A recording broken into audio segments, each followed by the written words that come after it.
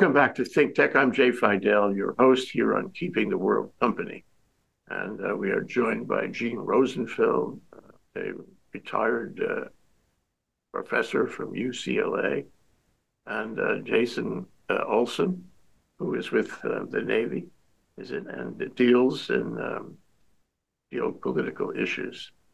And so we're going to talk today about what's happening in the negotiations, if you will, between the U.S. and Saudi Arabia, in hopes that Israel can have a deal with them, a peace deal, and that would have an effect on what's going on in Gaza and lead to a real peace. They are Saudi Arabia, kind of the lead investor here, and I want to read a little thing that came up today in Haaretz, which is an online newspaper from Israel. And this is their lead story. It says as follows: there won't be a hostage release / ceasefire deal before Israel agrees to stop fighting in Gaza. The senior official familiar with the negotiations told Haaretz, and I guess that would be a senior official in the U.S. Saudi Arabia called on Israel to stop, quote, stop the genocidal massacres in Gaza. U.S. munitions were reportedly used in the Israeli strike that allegedly led to a deadly blaze, which killed 45 Palestinian civilians. The White House said nothing in recent incidents in Rafah would prompt the U.S. to withdraw military assistance to Israel. Further EU member states are considering recognizing a Palestinian state, a senior EU diplomat told Haaretz. There's no indication from Israel that the Rafah border crossing will open soon to allow the delivery of aid to the Strip, the Palestinian Authority's health minister said. And that's the lead quote from Haaretz today. So, Gene, we were hoping there would be a deal, that the U.S. would be involved in a ceasefire, a peace deal with Saudi Arabia, but that looks a little remote right now. Your thoughts? I think the deal is still in the hopper. That we'll hear more about that.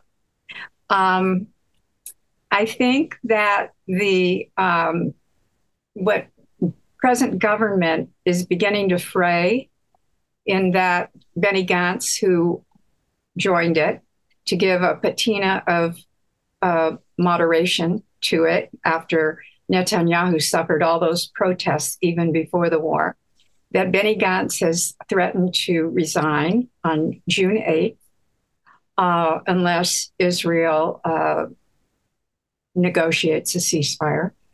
And Israel has closed pretty much all of the crossings into Gaza. Aid is being held up. Netanyahu is looking weaker, but he's determined. His government is stating that they see this war going until the end of the year. And people are beginning to react, including allies that he desperately needs. But his mindset is one of defiance and revenge. I don't know how you get past that. Jason, you're into examining these international negotiations. How do you feel about the negotiations between the U.S., ostensibly Israel, and Saudi Arabia at this point? Oh, thank you, Jay, and thank you, Gene. I'm not speaking on behalf of the United States, just speaking my own personal opinion. But I think that it's very clear that the United States is committed, no matter which party is in power, to concluding Arab-Israeli normalization and integration. So I don't see the United States giving up in any way. I think it's the United States' broader and greater interest to conclude a normalization deal between Israel and Saudi Arabia. Some of the talks we're hearing about mutual defense treaties and civilian or civil use, nuclear energy, other kind of defense assurances. Those things have not been concluded yet, but having worked on the U.S.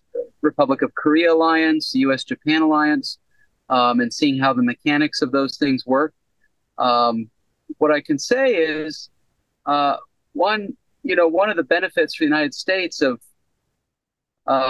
treaty alliances is there's a kind of a mutual constraining element, you could say. So I think there's that piece that the U.S. is gonna keep working to try to hold Saudi Arabia in its orbit. There's a lot of work on China's behalf. China's pushing to its western flank. Brokered the Saudi-Iranian rapprochement, and so I think the United States is looking for opportunities to pull in what it views as key allies and partners into its sphere of influence, as we say, right? Israel has always been there, even though there's these public disagreements, right? The United States is not going to side with Hamas or Hezbollah or the Houthis or Iran. They're all connected. These are all organizations that are committed to harming the United States' interests. So we have interests and we have politics. And from my point of view, I actually look at the two as separate things sometimes. But I'm just talking about the United States' just raw interest right now, and I think it's important to talk about that. Gene, what about politics? Where's the intersection in the United States? And one of the elements of that Haaretz piece was that Joe Biden continued to support Israel, and that's a good thing. But he's under pressure in the United States, and he's trying to be president and run for president again. And there are these kids on the campuses, kids and also adults, let me add, on the campuses all over the country. There are members of Congress who are trying to advocate that he change his policy and not support Israel. So where does it play? What's the intersection of his policies and the politics that are happening, just as Jason raised? There is some latent opposition on the conservative side toward a deal with Saudi Arabia. And maybe Jason can speak to that too. But in terms of the fact that Saudi Arabia has gotten pretty bad press with the killing of Khashoggi and all of the semi-repressive things that are going on there as a society. And then you recall that during 9/11, everybody thought that Saudi Arabia was really behind al-Qaeda, when it was just the opposite, that al-Qaeda was against Saudi Arabia primarily. But this was the mindset. And to a certain extent, there are conservatives in Congress who might object to a Saudi American deal on that basis, not wanting the United States to link up so closely with Saudi Arabia and put it under its defense umbrella. So that's one political consideration that we just got a glimmer of this past week in an article that you sent around, Jay. I don't think it's valid. I don't think it should prevail, but it's there. The other thing is that Biden is really on the tightrope because his left wing is pro-Palestinian. And he also, the Jewish vote is Democratic. And the Jewish vote is not going to abandon Israel, no matter what it thinks of Netanyahu or the government, because Jews recognize that Israel is their fallback refuge. And anti-Semitism has been here for a very long time, and it's starting to show its ugly head again. So Jews are very, very upset and demoralized, and also very concerned about the Palestinian people, I might add. So this deal, which was I think, beginning to happen before the war, and maybe one of the reasons why Hamas attacked Israel was to sideline this deal. This deal really represents, I think, the best possible way forward in the Middle East. One small point. Yesterday's paper, Times, included an article about a second member of Joe Biden's staff has quit in opposition to his policies in the Middle East, his support of Israel. That'd be two already. What are your thoughts about that? Just that I think people who have a modicum of empathy or a lot of empathy are going to react to the photos that they see and what they read, and whether they're not going to make clear distinctions between what is valid and what is invalid. For example, the casualty rates coming out of Gaza are totally undependable. And it's being quoted all over the place. We're now up to 36,000 Palestinian casualties. There may be more, there may be less, but I'll bet you anything that number is not correct. One other point before we leave this political realm here is that Donald Trump has said he'll fix it. If he's elected, he will have a way to resolve this problem. And I don't know whether you believe that or anybody should believe that. But there are those who feel that it's believable, and there are those who feel that he will have a way to fix it, and he will support Israel, perhaps in bizarre steps, but that's the implication. What are your thoughts about that? What do Donald Trump's statements about Israel, about supporting Israel, how do they play in all of this? Thing he says is unreliable, because we've seen how he retreats and advances depending on the way the wind blows. But in general, those who go to the voting booth should realize that a lot of fundamentalist Christians are in support of Israel, and that a lot of fundamentalist Christians are also in support of Trump. So he has a constituency there, and his policies are going to depend on what he feels his supporters need in order to support him. So I don't think that his policies will be well thought out, and I'm concerned about some of the people he may hire to carry them out. He's the kind of fellow who could create a huge war, actually, given his style.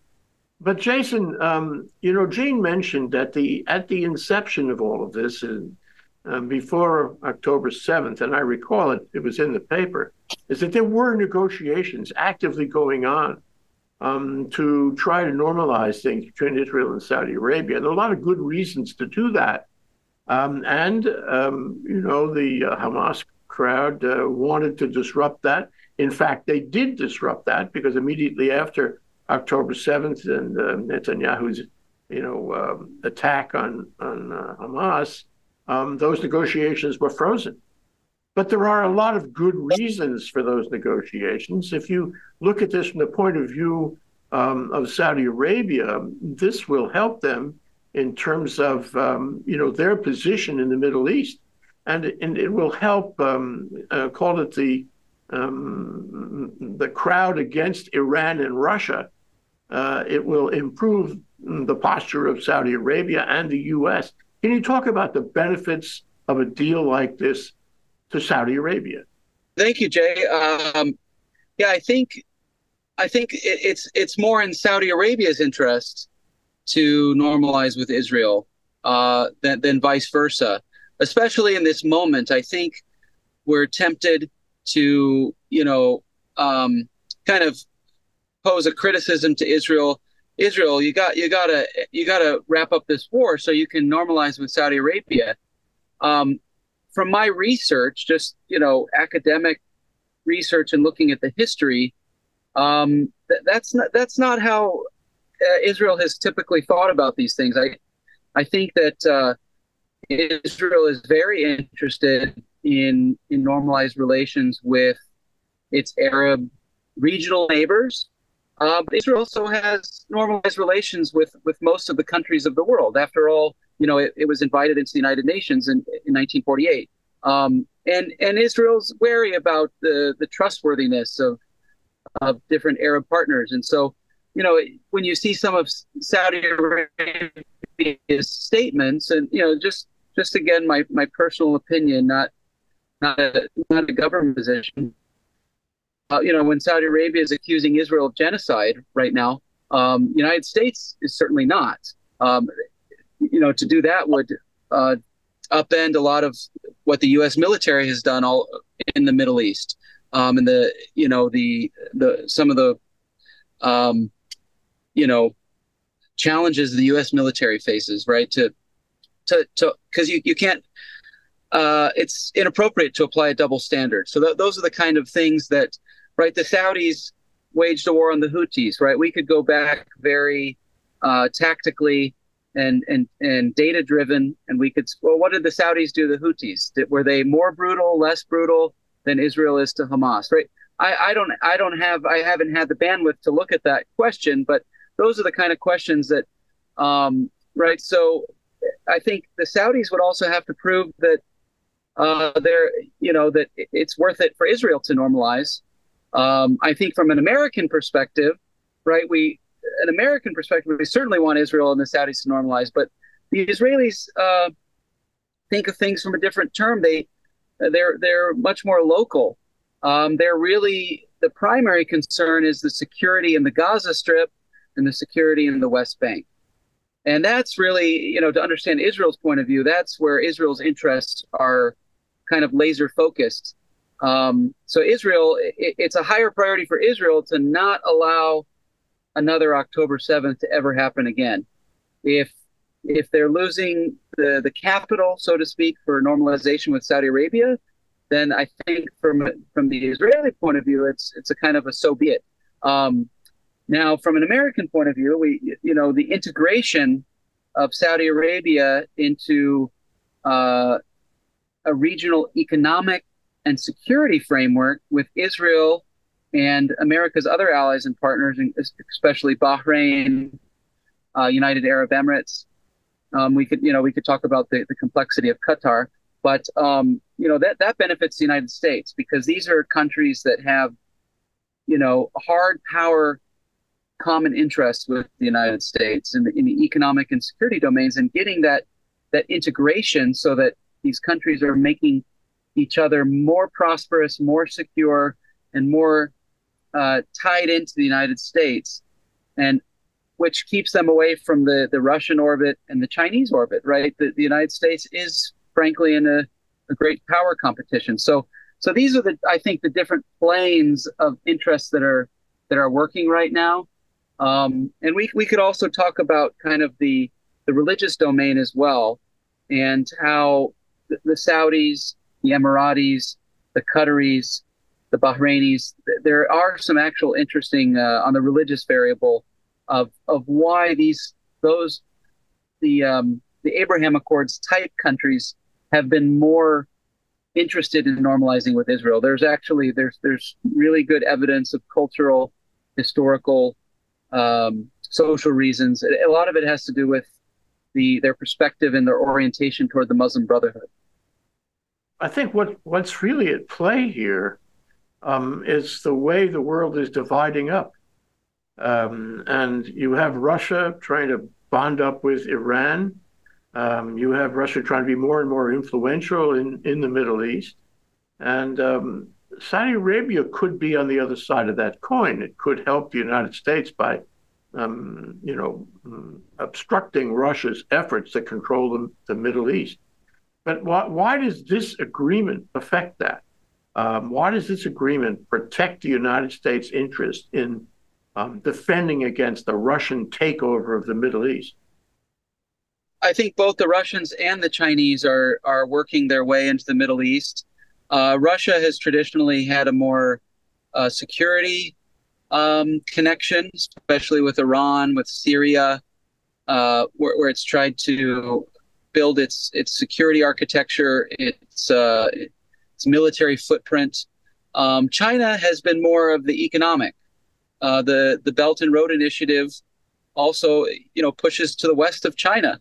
And there were even a couple years ago with Chinese investment in the Israel's port of Haifa, which caused a lot of concern, and which was part of China's economic strategy and using its state power to advance its economic interests.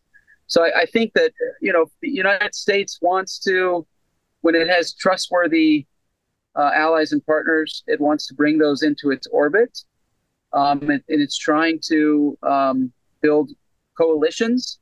That's the U.S. way all over the world. I think that when we really zoom out, the differences in orientation have to do with the complexity of the Middle East, in the sense that the countries of the Middle East are not so democratic. So when you look at our alliances with Japan, South Korea, Australia, these are both very firmly in the United States' interest to have alliances with these countries, but they're also democracies. And so there's the shared democratic value. So it makes it very easy for a very tight U.S. alliance system. But in the Middle East, right, it makes it difficult. Saudi Arabia is not a democracy. The United Arab Emirates is not a democracy. Bahrain. So there are, different points of view. Should U.S. foreign policy be focused almost wholly on interests, or a little bit more on the spectrum of values? And so I think that that's kind of the orientation toward the Middle East, which makes it very complicated as opposed to other regions of the world, where the United States can make alliances very easily without much political blowback, right? So you're like Gene mentioned, you're getting, there's criticism sometimes in Congress about getting closer to Saudi Arabia, but it's from my opinion, I think the Saudi Arabia has made many decisions in the last 10 years to orient itself toward the United States-led kind of rules-based order, despite the fact that it's not democratic. So that's a huge can of worms, but I'll leave it there. Speaking about can of worms, Gene, part of the Haaretz piece there that's of great concern is the reflection that Europe is opposed to the Israel attack on Gaza, and a number of countries want to have, in fact,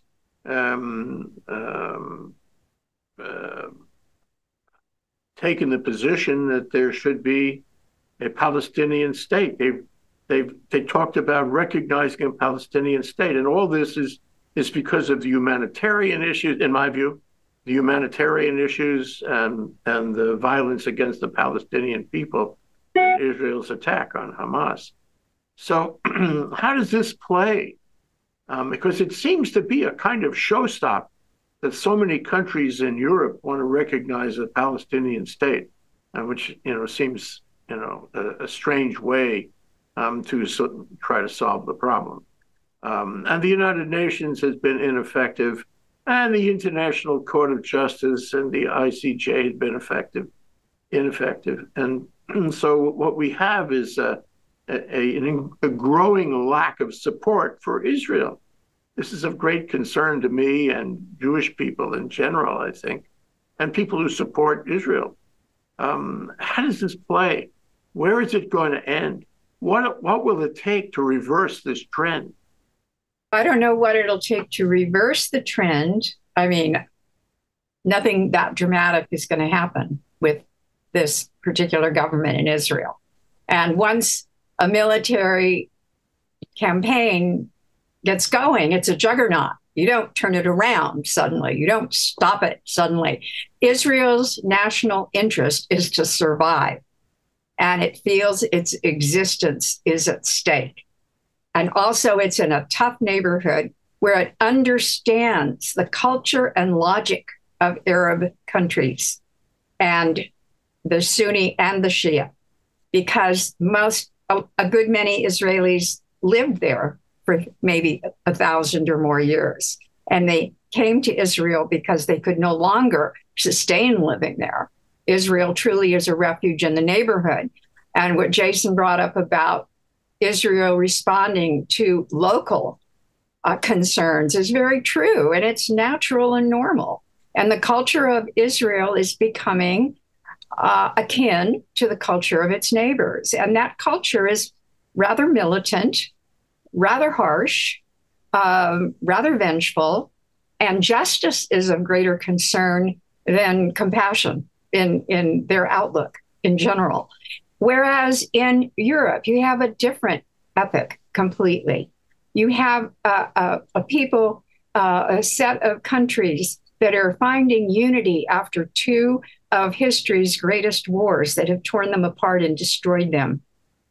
And so they are seeking unity and peace, and they can't understand why Israel's not taking their attitude and is attacking the International Court of Justice and the International Criminal Court, and not seeing that maintaining international law is the way to go, or you go to war. That's the attitude of countries like Ireland, Spain, and Norway.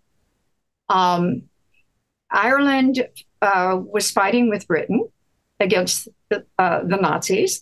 Spain had opted out. It was a fascist state, but it opted out. And Norway was occupied. And Norway was the country that tried to get the Oslo Accords approved prior to this Arab initiative.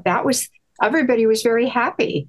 There was a great feeling of jubilance around that time that the Oslo Accords were finally going to create a two-state solution. And that's been walked back pretty badly, especially after the assassination of Rabin. And that's what elevated Likud and Netanyahu. So the European attitude is not adopted by Israel at this time. It's hard to get a beat on exactly where Israel is. We hear that most Israelis support Netanyahu's war, but we hear that a lot of Israelis feel it's a mistake, and a lot of Israelis are concerned about the hostages. We can never, ever forget about the hostages. They're still center stage in this passion play we have going on. And so, Israel has made some mistakes here. And it has, as a democracy, it has multiple factions, some of whom are pretty violent and retributive. What can Israel do? Because as long as Israel is, in this kind of fragmentation, it's handicapped from dealing with both Europe and Hamas. Well, I really liked what Gene was saying about the neighborhood. I did my PhD at Brandeis University in Israel studies, and this was a lens that we looked at a lot, was the kind of the Mizrachization or maybe the Easternization of Israel. Initially, when Israel was created, right, the elites were Ashkenazi Jews from Europe, Eastern Europe primarily. You think of Ben Gurion and Ben Gurion's generation, and they were bringing some of those cultural ideals and political ideals and values to the new state. But largely, Israel has become the Mizrahi element has become more and more dominant in Israel's politics and culture. I mean, we even see that with the music, with the forms of dance, forms of art. Israeli culture is about rootedness and about a Middle Easternness. So if the culture is becoming more Middle Eastern, I don't think we should be surprised that the politics are also becoming more Middle Eastern. Now, that's not to say Israel's becoming autocratic or something, but the fundamentals of deterrence in the Middle East are very different than other regions, because of Israel's enemies they're far more suicidal than than China, Russia, North Korea. I mean, these are, Putin wants to stay in power. Xi Jinping wants to stay in power. Kim Jong-un wants to stay in power. But when you're talking about Iran and Hezbollah, Hamas, the Houthis, they have a much more suicidal way of approaching military tactics and national goals or just ideological goals. And so how do you deter enemies that are willing to sacrifice so much more than other problematic players around the world? So I think over time, because of Israel's neighborhood, and how much the Israeli elites understand about the region they live and the rise of the Mizrahi population. Demographically, the Jews that have always been living in the Middle East regionally have become a dominant force. You see the Shas party, you see Likud. Many of the voters for Likud are actually Mizrahi or Middle Eastern Jews, which actually undercuts this whole really ridiculous and completely absurd notion that the Israeli-Palestinian conflict has anything to do with race and white versus dark, or it has nothing to do with that at all. It's a civilizational clash, different civilizations claiming the same land as their heritage, because really Israel is becoming, is becoming far more Middle Eastern, both ethnically, politically, culturally. And that really bothers people. They want to simplify it into a Black Lives Matter contest, but it's not. And to suggest so is quite anti-Semitic in my judgment. Gene, it's time for us to think about solutions. And I want to put some of them on the table and see what you think about them. One is, gee whiz, whether it's Netanyahu or anyone else, it seems like the attitude of the Israeli people ought to come together. And they ought to avoid, visions of violence. They ought to be more sympathetic. They ought to, talk against the war rather than go in and do mean things to the Palestinians. That's one possibility. I don't know if that would have any significant effect. Another possibility, which I would like you to address, is Netanyahu. We've been talking about removing Netanyahu from power since October 7th. After all, he failed in protecting Israel on October 7th. That's the smallest problem from him. But query, can he be removed? And if he was removed, would that solve the problem? And finally, the two-state solution, which seems to be, to me, a solution imposed from outside without real sensitivity to what Jason was talking about. And we already have a diverse country, and I don't know if a two-state solution would solve anything. But query, what do you think about the possible solutions to this Gordian knot of issues? If we could just cut through it. That's what they'd like to do. No, I think that Netanyahu is formidable. He is one of these strongman types who really knows how to charm everyone and say the right things at the right time. He's been all over. But deep down, he is an Israeli patriot. He feathers his own nest, of course, and he's got his eye on history. But he is beginning to fray. He has to hold elections in 26. The other parties are nipping at him. I think it's maybe a slow downward spiral, but he's got to get off the stage. As to whether that will make a difference, Lapid or Gantz, who are the chief people coming up, nobody knows. I think they too are patriots, and everyone in Israel agrees on one thing, which is really unusual, that they would agree on one thing, and that is they have to save Israel. They have to survive, no matter what. And they have a suicidal martyr-oriented, very recalcitrant enemy, because they are indigenous people too. And you have two indigenous people fighting over the same bone.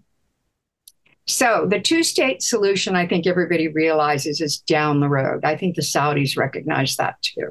What they want to do is try to stop the war, get the hostages back, neutralize Hamas, and find some way to provide for the Palestinian people.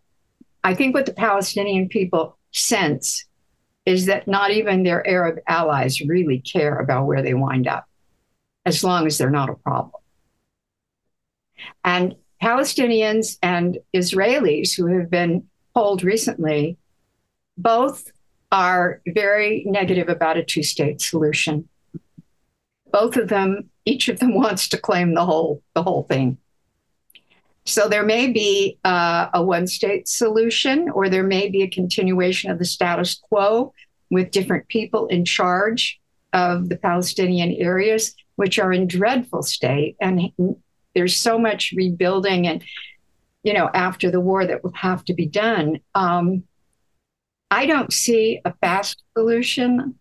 I see the big powers in the area coming together and forming some kind of an order within which the Palestinians can be considered in some way that will make this ongoing, almost 80-year war and rebellion stop.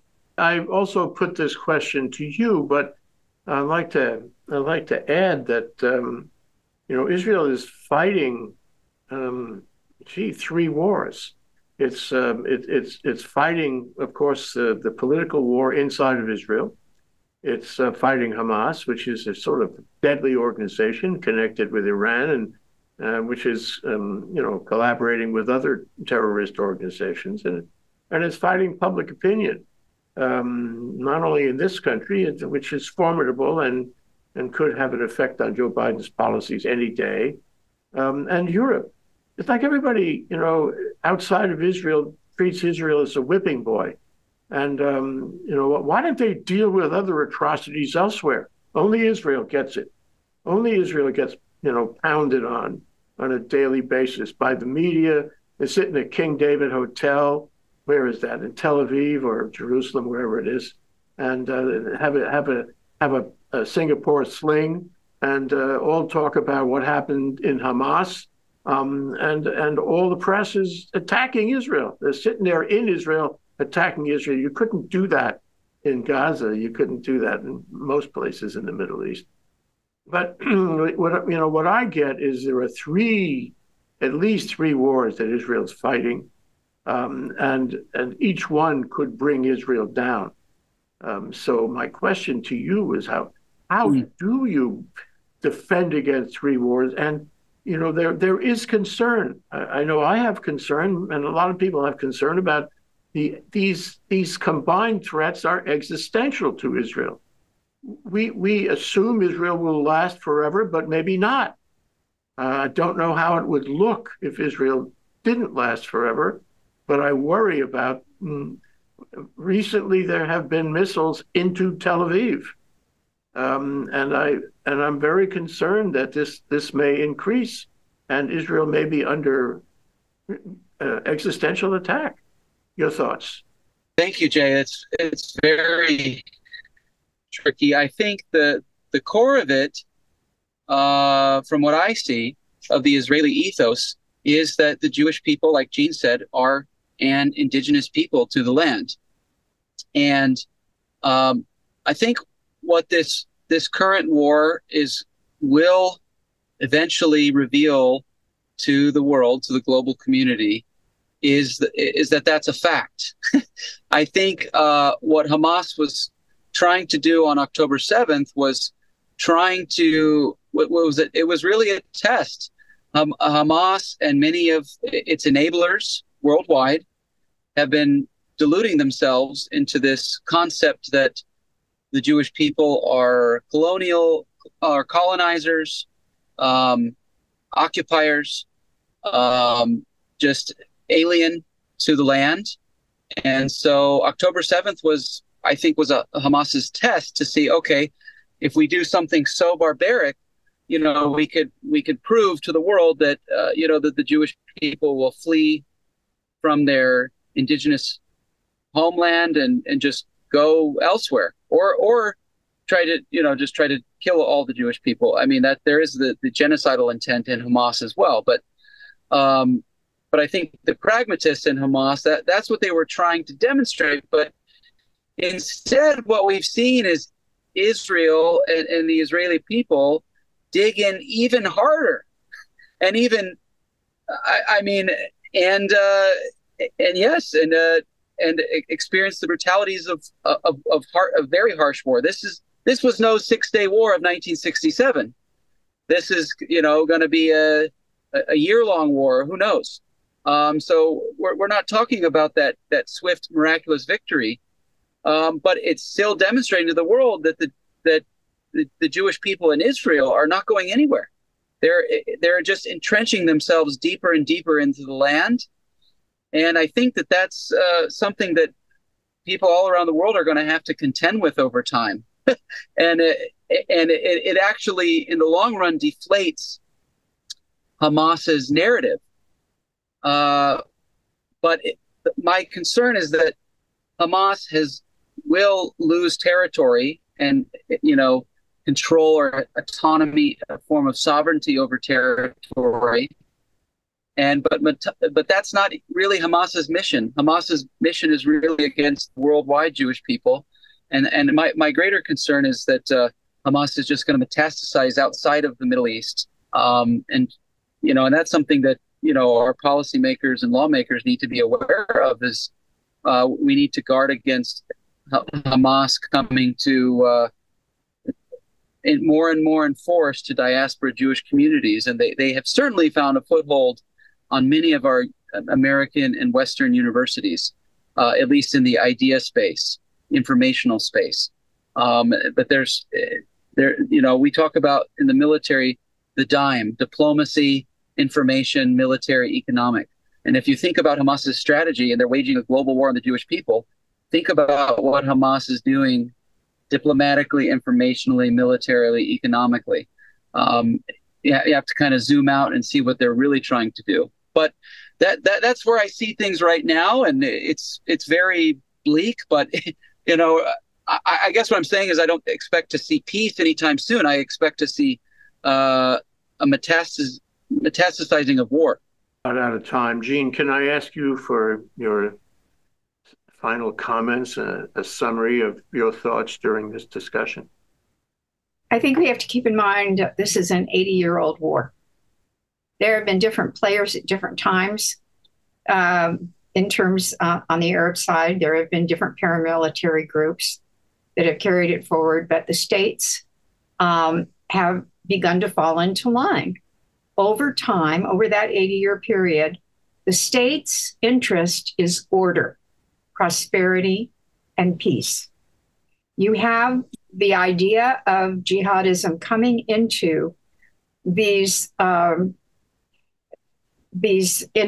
groups since Al-Qaeda, and jihadism is a new religious movement within Islam, which is very violent and very oriented toward martyrdom, and tries to enlist all Islamic people, all Muslims, into a war mentality. And it's ongoing, it's generational. So when you're confronting something like this, you have states against basically a terrorist movement that is being funded by Iran and Russia. So it's another battlefield on the greater global war going on right now. And I know I'm in the minority in saying I think we're in a third world war, but we are, and it's a new kind of war. It's on many levels, but there is a bifurcation in the world, and there is a strategy that's been very clearly expressed by Russia in particular as to how they want to bring the West down. And this is one huge battle in that. It's going to take a while. Jason, your final thoughts, and may I say there's nothing so constant as change. You both pointed out that this is a war that's been going on for 80 years, but it has evolved, and the players on the stage have evolved, increased, if you will. Everybody has a view of it. Everybody wants to weigh in on it somehow, and it's not the same as it was. It has changed because of the change in the players, the change in circumstances, the change in the institutions and groups involved. And so I want to frame my question from the Passover Seder. Why is this war or this conflict different from all the other conflicts we have had between Israel and the Arabs over the past 80 years? What makes this different? Jay, I don't think there is that much different. I really don't. I think the cause has been constant. I'll just tell my story. I mean, my grandfather, who's passed away for a couple years now, he was an American Jewish GI in World War II, and he deployed to Europe, and he went to Normandy and fought Nazis. As he was a medic, but he still was involved in combat, and that was the great evil that he faced in his day. And he was always proud of his service to the United States of America, and not a perfect country in any sense, but able to muster the power, the hard power to confront evil in the world. And so this is just a reincarnation of things that he saw in his day, that he told me about when I was a little kid. I'm grateful that Hamas doesn't have the strength that Nazi Germany did, but Iran very well could. Iran is sitting on top of tremendous amount of energy, and Iran as a nation state could develop that kind of power that Nazi Germany had, and they certainly have a very similar ideology that Nazi Germany had. And we're not saying anything is bad about Iranian people or Arab people or Palestinian people, but there is an evil ideology that must be confronted by great hard power.